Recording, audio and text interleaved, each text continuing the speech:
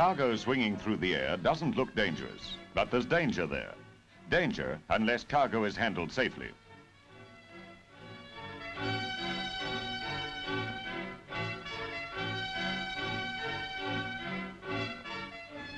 The first precaution is for safe gear, and it's up to the owners, the ship's officers, and the supervisor of port lifting machinery to see that it is safe.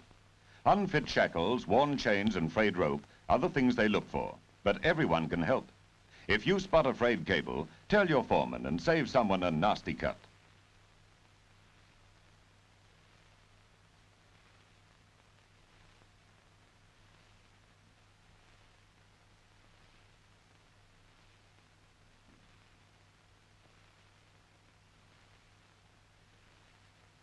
Your foreman or supervisor will make sure slings are strong enough to lift the load. Consult him. No one gets paid any more for taking risks, so what's the sense?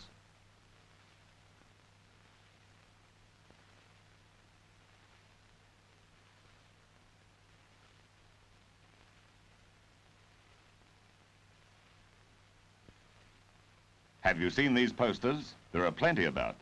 They tell you what the safe working load should be for your gear.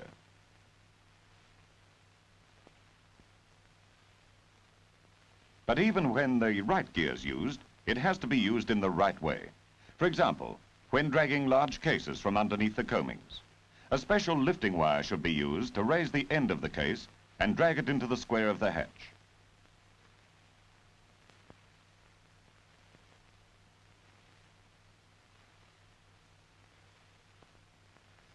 When the cargo is clear of the coamings, the lifting wire is replaced by a sling, and then it's safe for it to be lifted.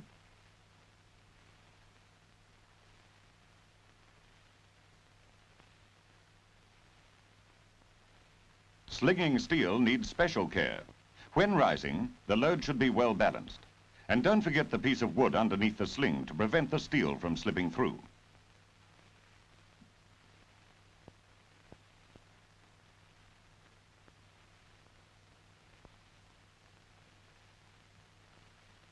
It's when cargo rises in the air that the danger increases.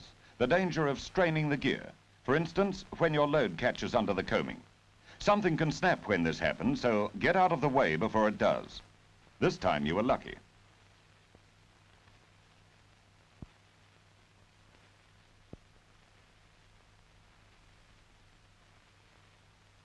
When slinging cargo in the square of the hatch, the bight of the sling should be on top, but have it on a short bight when cargo has to be dragged from under the coaming. This raises the front end, enabling it to be dragged freely.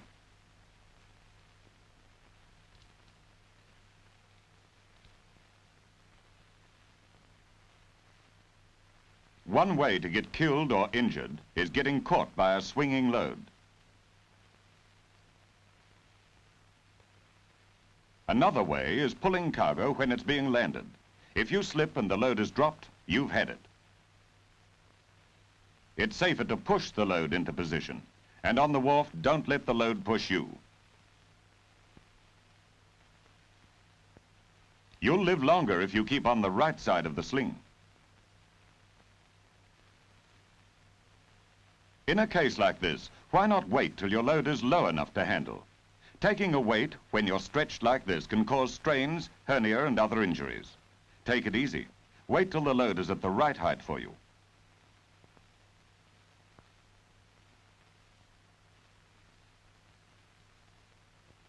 Be careful, too, of getting your hands caught between loads.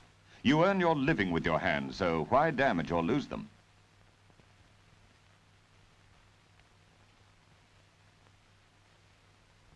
A load like this will always spread a little on landing, so make sure your feet aren't near it. And don't forget your safety boots.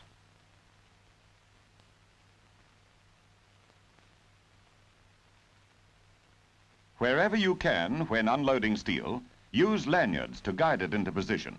It may seem a nuisance, but it's worth it, as many injured men could tell you.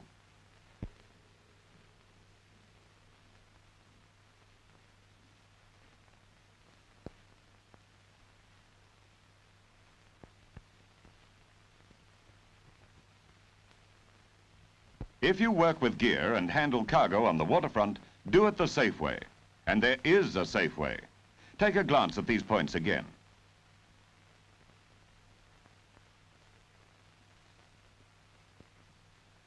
Remember these things when you're working. There have been too many accidents for too long a time, and the life or limb you save may be your own.